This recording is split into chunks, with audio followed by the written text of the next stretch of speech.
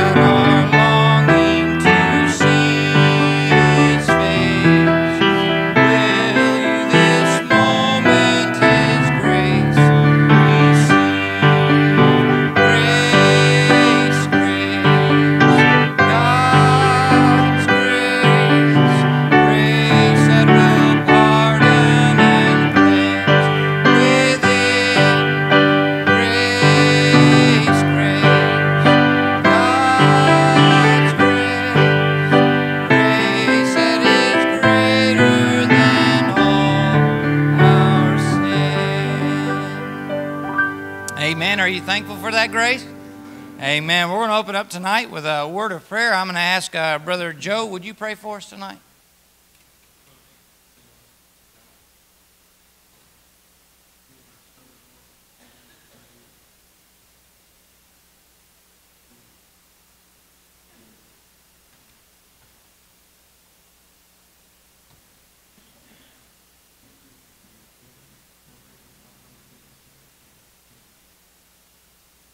Amen. You can be seated.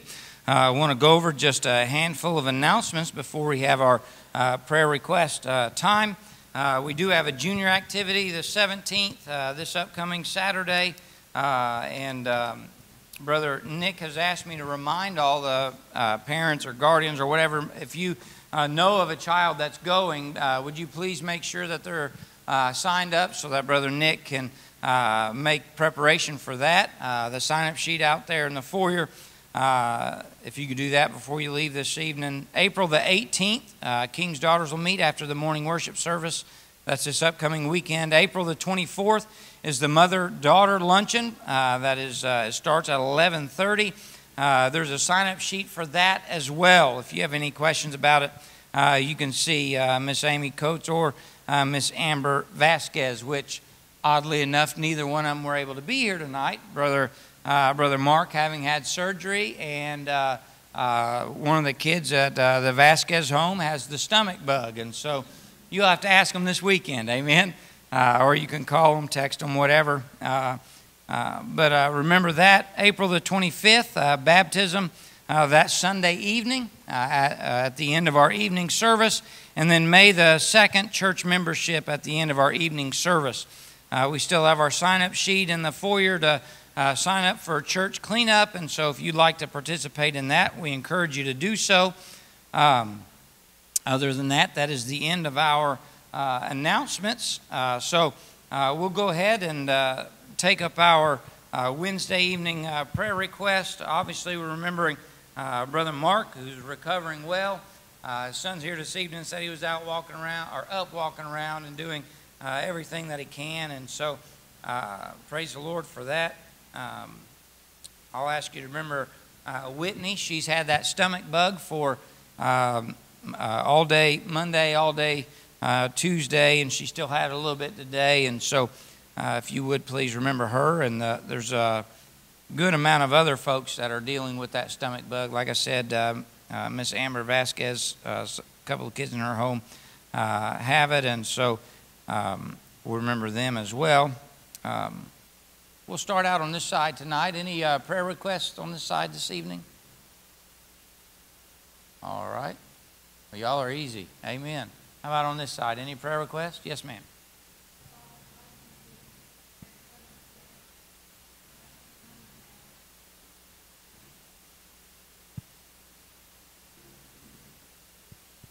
All right. Bob Dawson, you said? Okay.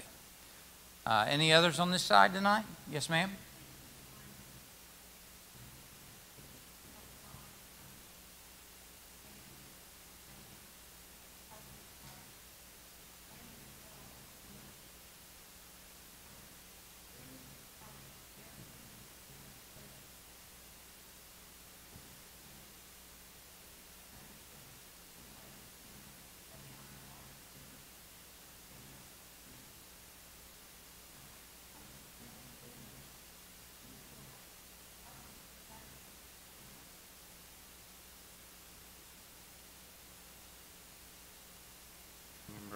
Brian and Abby this evening.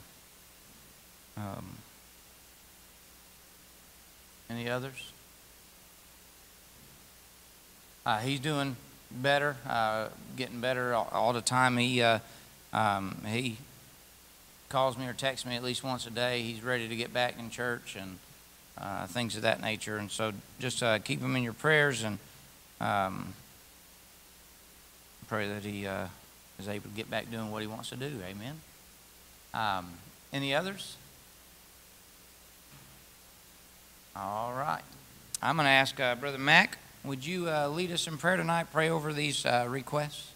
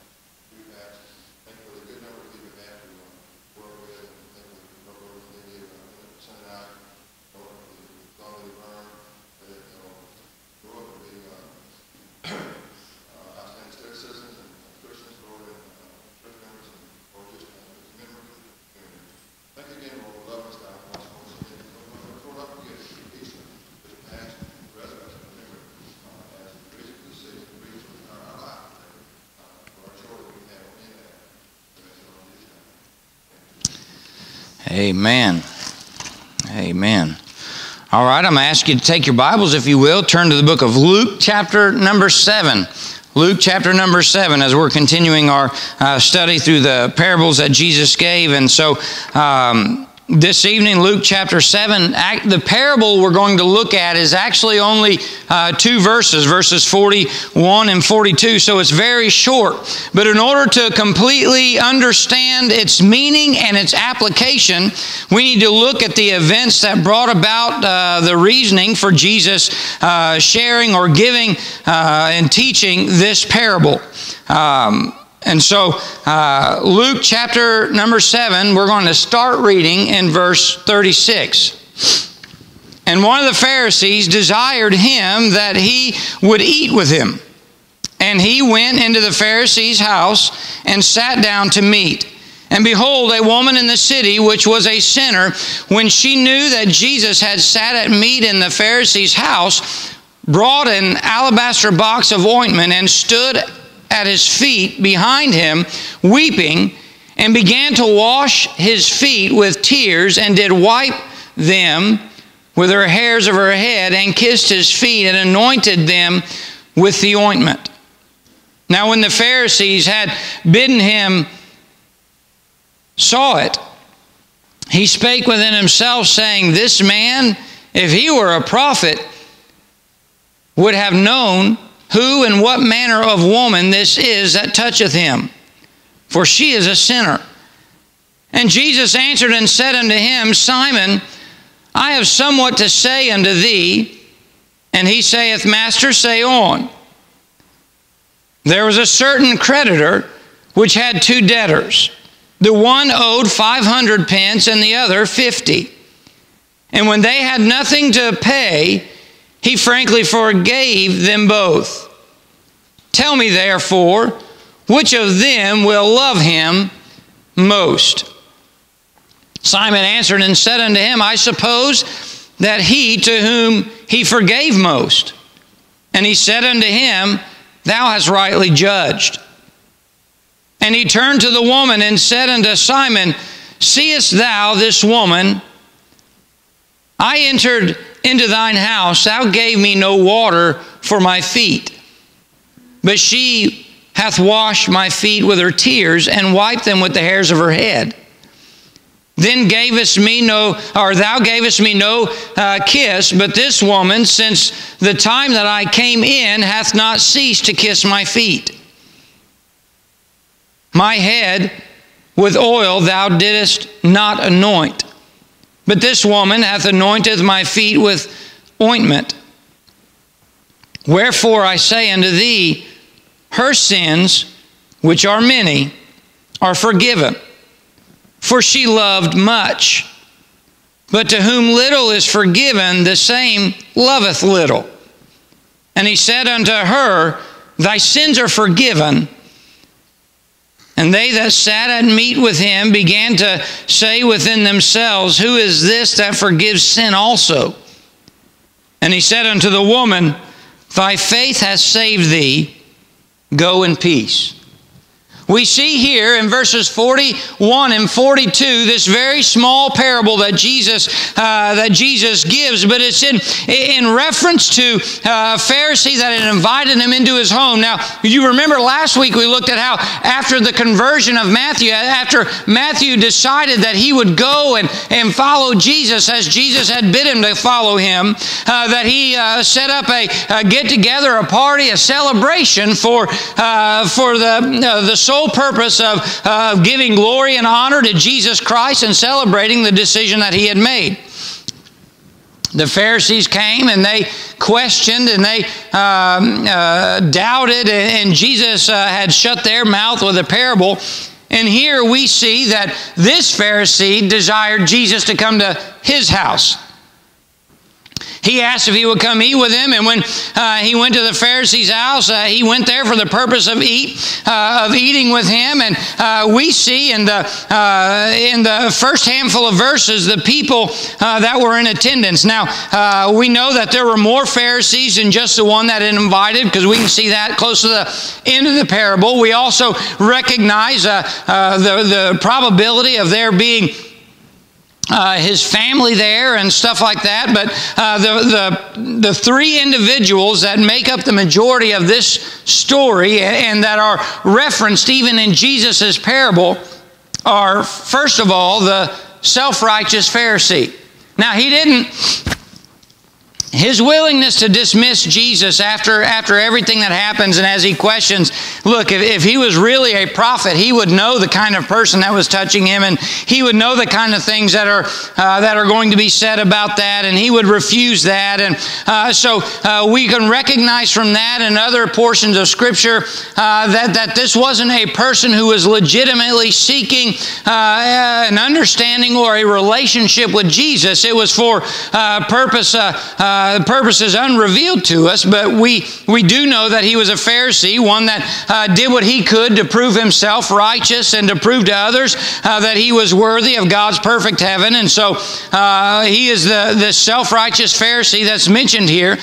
We also see the Savior, Jesus Christ himself, who I love the fact that when he was asked to go, it wasn't just by those like Matthew who had chosen to follow him that Jesus was willing to go with and to spend time with. It was also those that Jesus knew were going to reject him. We can see it in here. We can see it in Judas who ate at the Last Supper and whose feet were washed, and we'll look at that in a while too. But he was a part of this as well. And so we recognize that the Savior is here, that he's been willing to come as the self-righteous Pharisee has invited him to the house. But it was customary in those days when having a guest over, especially with religious leaders and Pharisees, it was kind of an open door policy. And we see that a sinner makes her way into the crowd and into the home.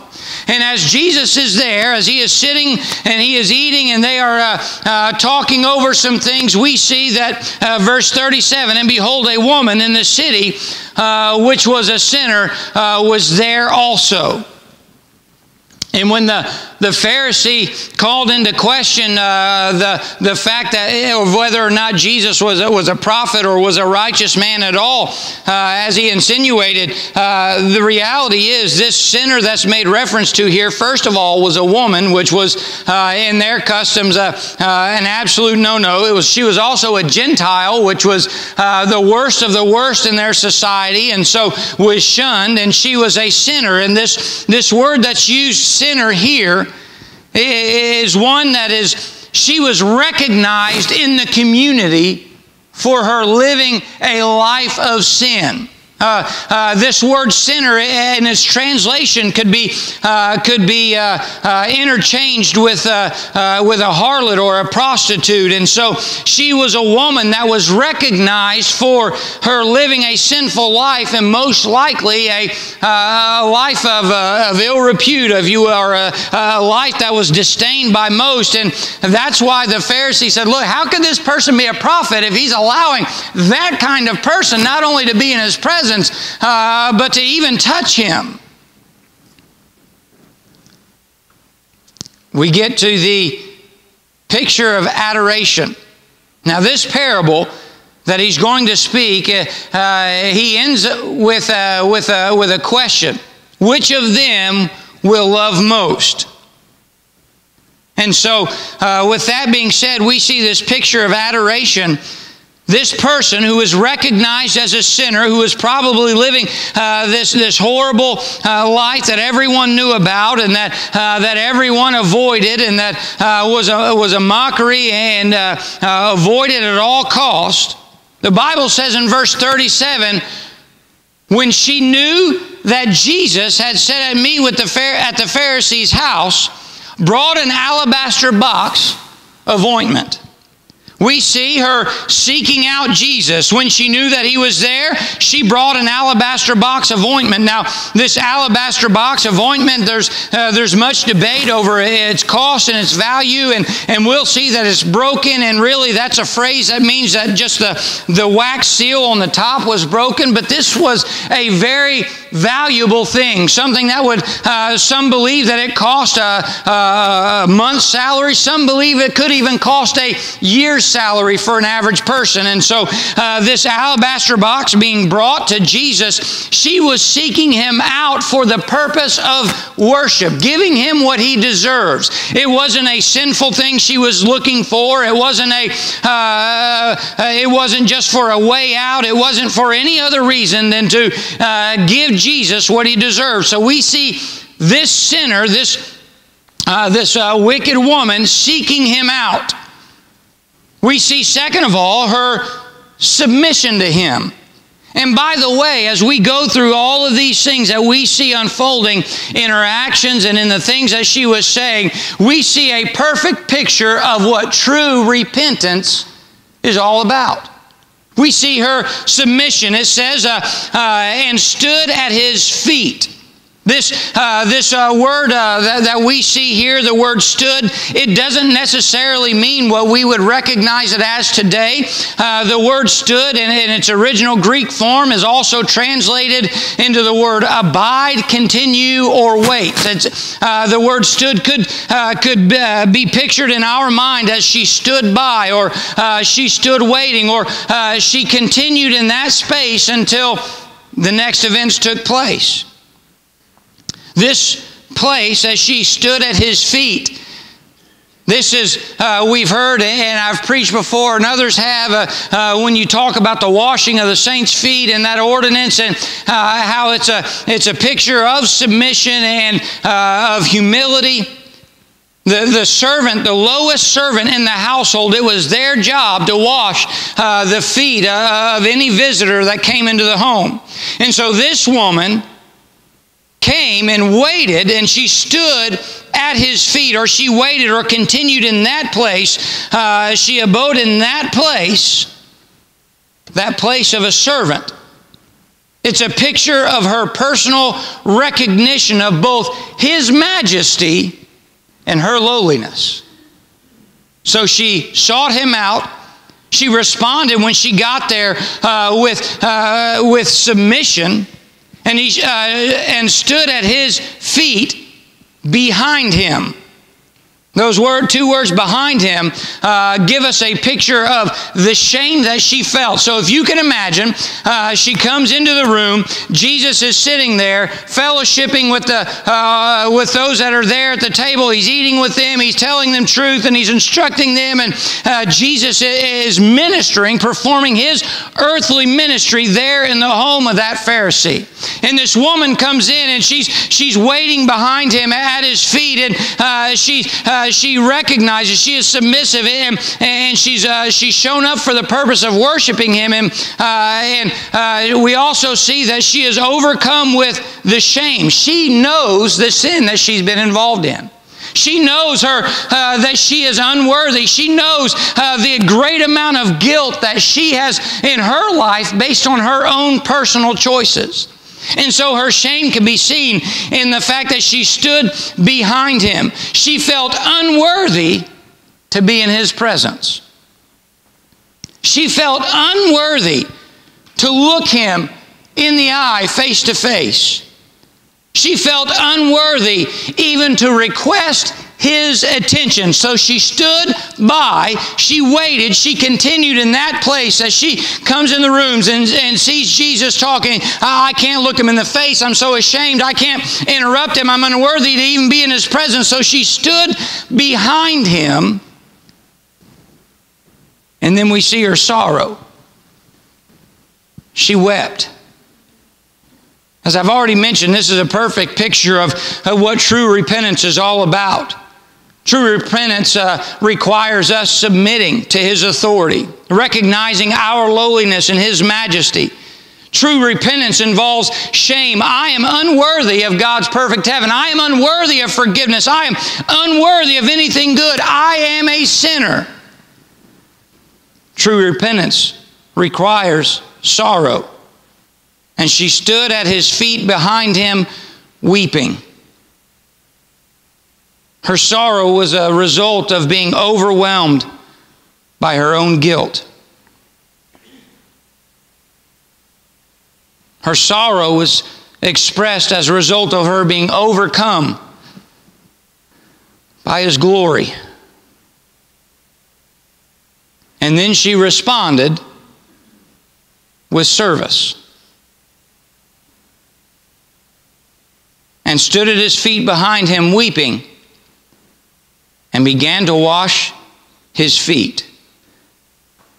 This picture of lowliness, this picture of submission, this picture of sorrow, this picture of a person being consumed with the majesty of God and their own personal lowliness, that they're as she's sitting there. And try to picture with me what's taking place as He's sitting there. It wasn't like He was sitting at a table like maybe we would be sitting at a table. It was, in those days, it was customary. They would sit on the floor and they would kind of recline themselves sideways. They would sit on one side or the other with their legs out to one side, and to save room, they would bend their legs. So you can imagine He's kind of sitting on this part of His body, being propped up on his hand, and His feet are kind of behind Him. And as she walks in the room, she sees Him. She sees Jesus, the one who has been preaching and testifying and performing miracles and forgiving people of their sins. And she's overwhelmed with His goodness and His greatness and the majesty of who and what Jesus is. And so she feels shame, and she feels as though she should approach Him in a submissive attitude. And as she approaches Him with this submissive attitude, she's overwhelmed with her own guilt and His glory, and responds by beginning to wash His feet. Again, not calling His attention. I'm unworthy to even be in His presence. I'm unworthy to interrupt what it is that He's trying to do. This is His earthly ministry. I'm unworthy of even looking Him in the eye. And so as she is weeping, she kneels down and begins to wash His feet with her hair as she is weeping with her tears. We understand and recognize that you're not going to get a whole lot of foot washing done with just a couple of alligator tears, right? Crocodile tears.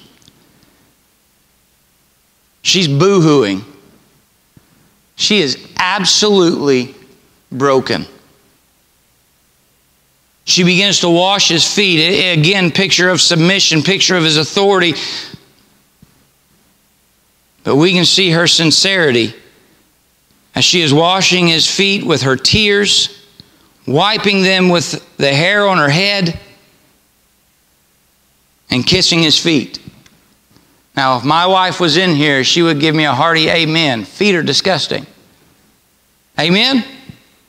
You can imagine, this is, they're walking around wearing sandals, their feet exposed to the elements, and how filthy and gross that they would be. And she isn't doing it simply because Jesus has told her to and instituted that ordinance that we perform. No, this is something she is doing on her own. She's taking the role of a servant. She's so overwhelmed with His goodness and greatness that while He's not even paying her any attention, although He knew exactly what was going on, she begins to wash His feet as she is boo-hooing, crying great tears, and washing His feet with her hair and kissing His feet. Now that's,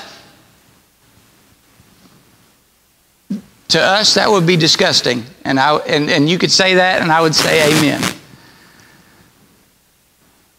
But if we can't get past that picture of it and see the sincerity of our heart and see the worthiness, if we couldn't recognize, if we were in that position where we come up behind our Lord and Savior Jesus Christ and see Him fellowshipping with others, if we can't understand why she would be so consumed with guilt and service towards Him, and that she would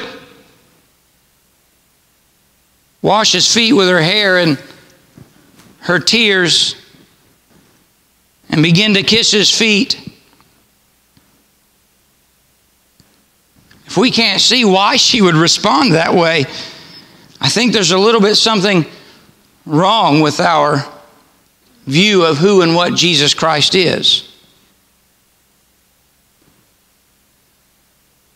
1 Corinthians chapter 11, verse 15 gives us the understanding, and it's still that way today. It always has been that way.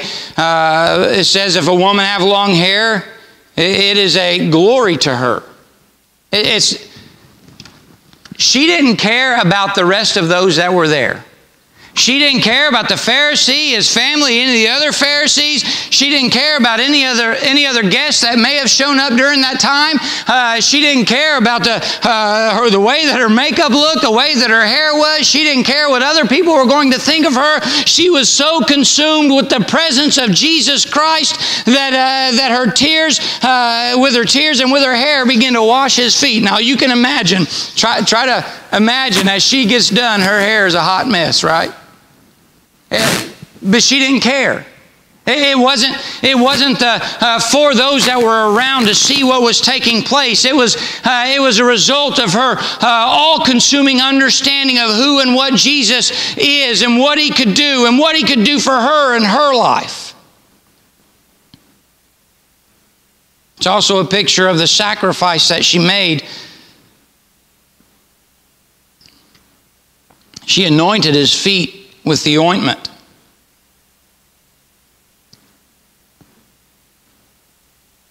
Beautiful picture.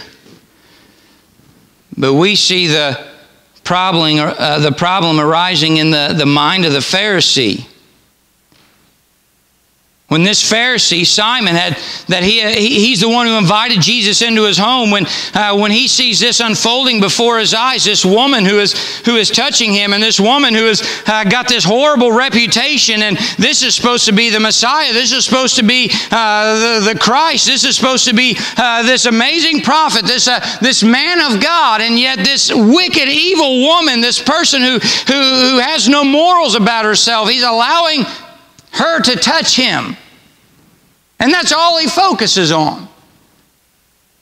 I believe with all my heart that we live in a day where the majority of the church has got the same mindset that the Pharisees had. Where we get so fixated on the letter of the law, or what we have a preconceived notion as to the way things ought to be, that we lose sight and we lose focus of the fact that Jesus has done so much for us, that He has promised us so many great and awesome things, that He has given us a call to go and to teach. And it's not just for those who have a good bank account or who look and talk or smell or act in the same way that we do. The gospel message is for absolutely everybody. But the Pharisee said, look, if he was in his own mind, he said, if this guy was the prophet that he claimed to be, surely he wouldn't be letting this woman touch him. I mean, after all, she's a sinner. Can I remind you that every one of us fit in the last 3 words of verse 39? All of us are sinners. None of us are innocent. None of us in and of ourselves do anything good, anything righteous. We're all sinners. His unspoken doubt as he's pondering in his own mind of whether or not Jesus could possibly be this prophet.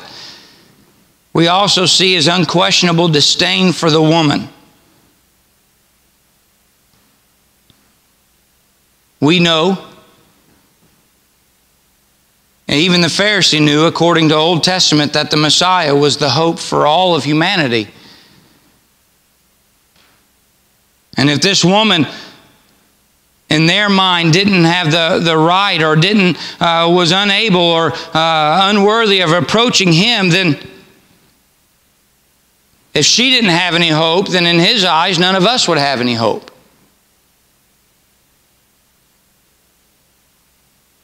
So Jesus responds this way as He knows what the Pharisee Simon is thinking.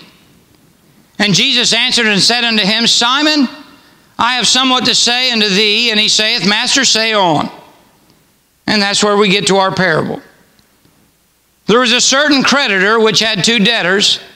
The one owed 500 pence and the other 50. And when they had nothing to pay, he frankly forgave them both. Tell me therefore, which of them will love him the most?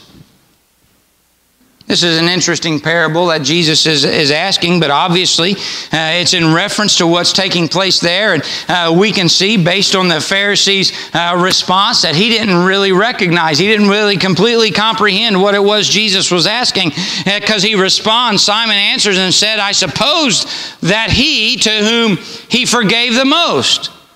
And he said unto them, Thou hast rightly judged.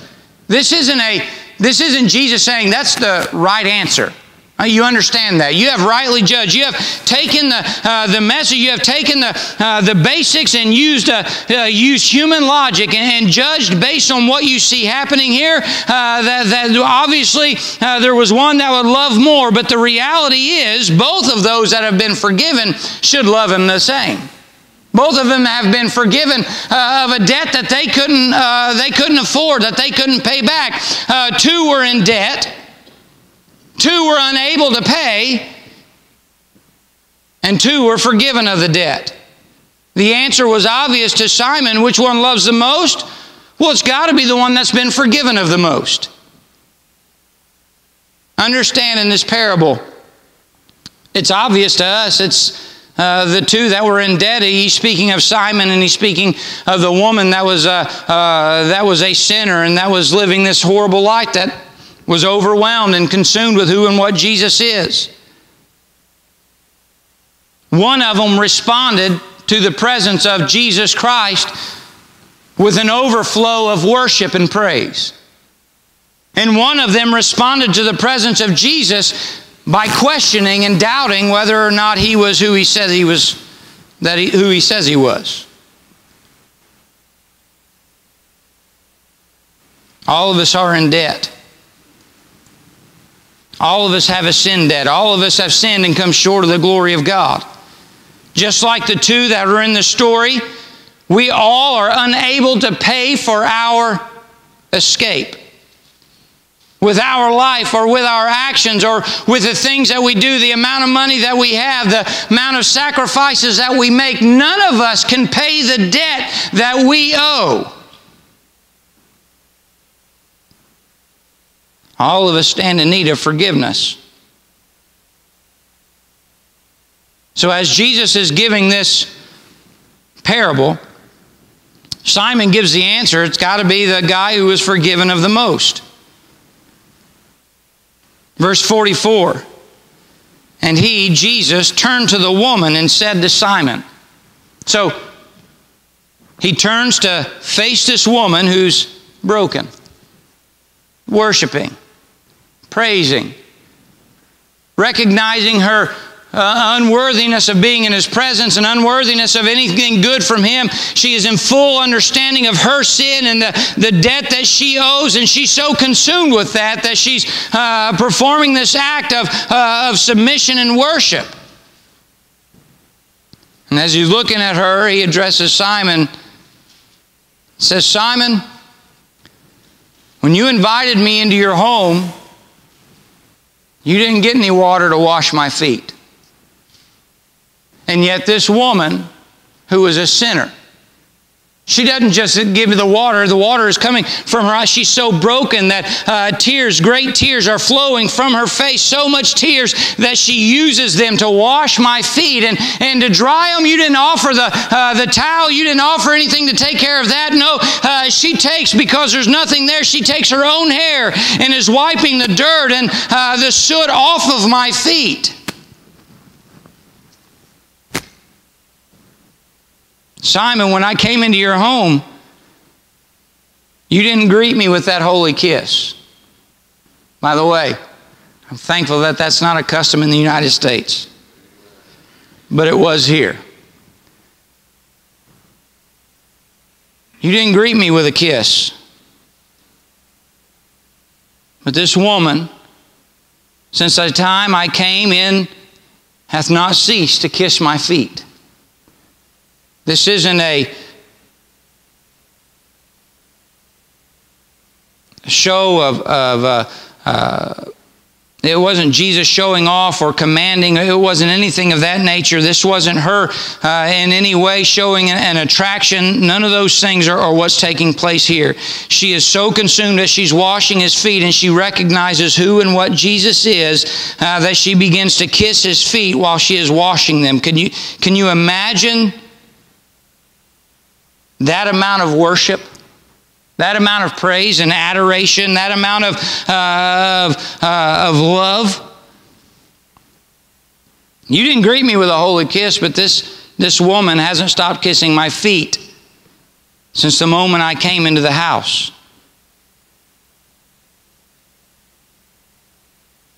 Simon, you didn't anoint my head with oil and ointment when I came in, which was customary. But this woman has anointed my feet with the ointment. So, Jesus is drawing a distinction between the two. As far as this sinful woman, this sinner, is concerned, she understood. She understood her debt, the amount of sin that she was guilty of. She understood her need.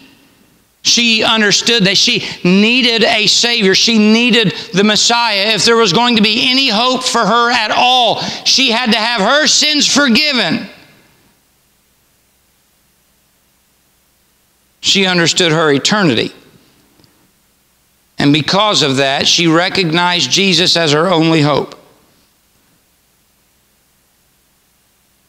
The sinner understood, the self-righteous underestimated.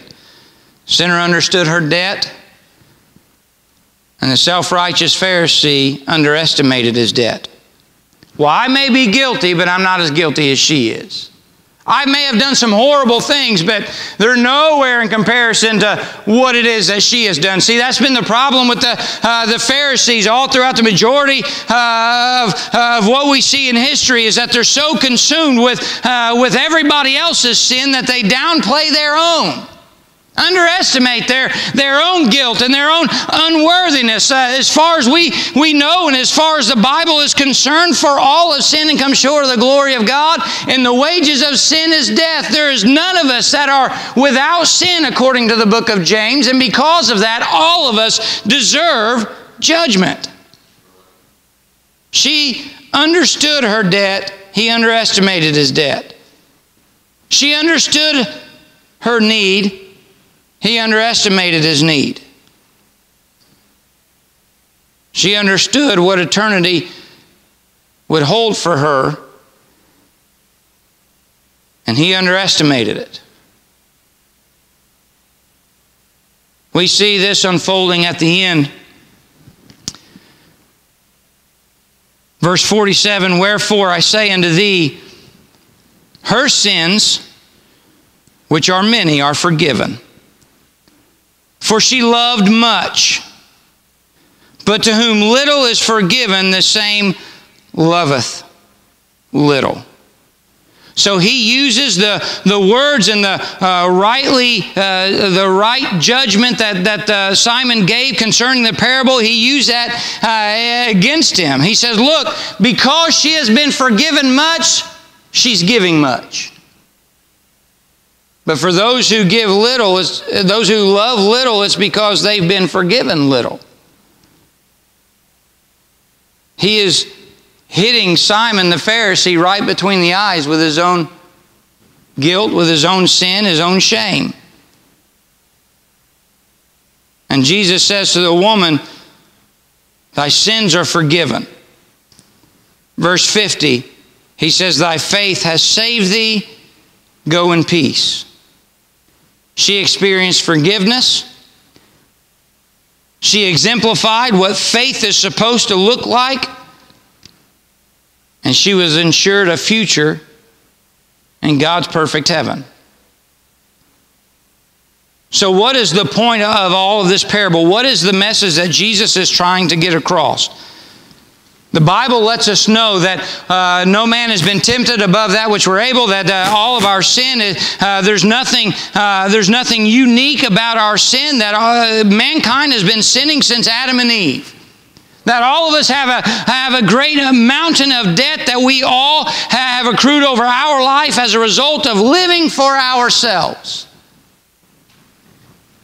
The way that we live our lives shows whether or not we think we have been forgiven or think we've been forgiven of much.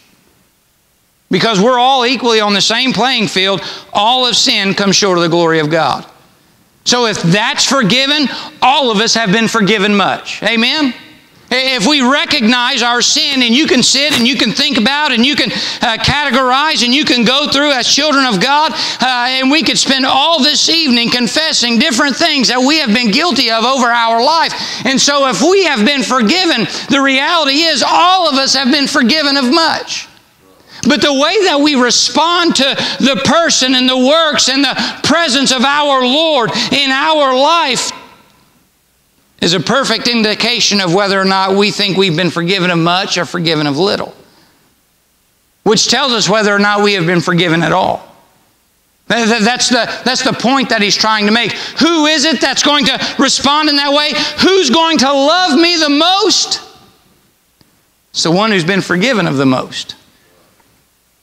We don't have the same background. We don't have the same testimony. But we have the same guilt. We had the same shame. We had the same testimony of living for ourselves and living in opposition to God. And because of what Jesus Christ did on Calvary, we have been set free. The grace that we sang about being greater than all of our sins has been applied to our lives, to those who have put their faith and their trust in Jesus Christ. And every child of God ought to be able to say, He has forgiven me of much. Don't think too highly of ourselves, right? Don't think of ourselves more highly than we ought. We are all sinners, all in need of salvation, all in need of grace and of mercy. And if we make it to God's perfect heaven, it is by His goodness, not of anything that we have done. We see in this woman, this sinful woman who is more than likely involved in a life of prostitution based on the words that are used. Everybody in town knew of her reputation. And as she heard that there was someone there that could set her free, that there was someone there that could perform a miracle in her life and possibly break the chains that she had bound herself with, she goes with the idea, she goes out and she goes seeking after him, having the ointment in hand. She was going prepared to worship. And when she comes up behind him, so overwhelmed with her shame and so overwhelmed with her guilt and what it is that she had involved herself in, that she shamefully and sorrowfully approaches Jesus from behind, and before she even gets his attention, she begins to weep, and she uses those tears in her hair to clean the feet of Jesus, kissing his feet. A picture of sincerity.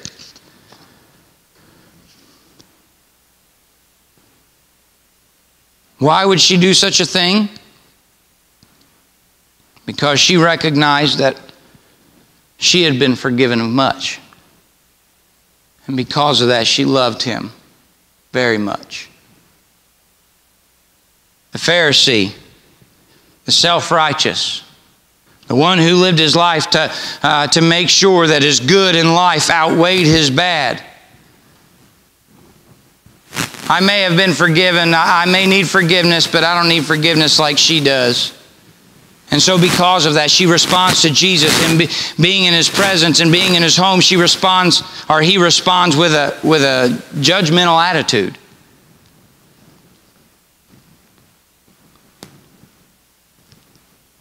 In no way whatsoever do we see an individual recognizing the worth of Jesus, the personal debt and need of Jesus.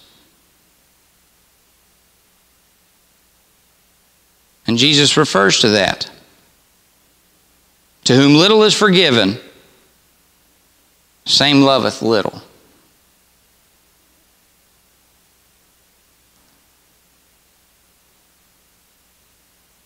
He addresses her. Your sins are forgiven. Can you imagine something more satisfying to a woman that's broken over her sin as she enters into the presence of God in the flesh than hearing God in the flesh say, your sins are forgiven? Your faith has saved thee. Go in peace. Is this the answer that the self-righteous received? Is this the message that he heard from the Messiah? No.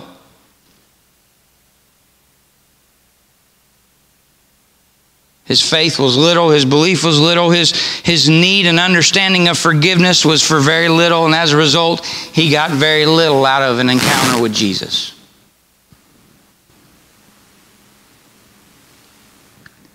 Now I know that this seems kind of fanatical, what this sinful woman did. It's something that we can look at it and it's kind of cringy. Can be even kind of humorous when we think about how nasty feet are. Amen. I understand that. But this woman was so consumed with her love for Jesus Christ that she didn't care what others thought. She didn't care what was popular. She didn't care who was looking. She didn't care about what was taking place, the whispering, the murmuring that was going on around her. She was so consumed with the presence of Jesus that she was broken and immediately began to serve him. Why? Because who's forgiven of much loves much. Here's a question we have to ask ourselves this evening. What is the level of love that we're showing to our Lord and Savior? Does it mirror or mimic, or is there any semblance at all to what this woman was doing, what she was, how she was acting, her humility and her lack of pride, her willingness to serve and to be subject to Him? Do we have that kind of attitude? Can the sincerity of our love for Him be seen in our tears? In our service? I'm not questioning in here anybody's salvation that says that they are a blood-bought believer. But what I am saying, I'll repeat what Jesus says.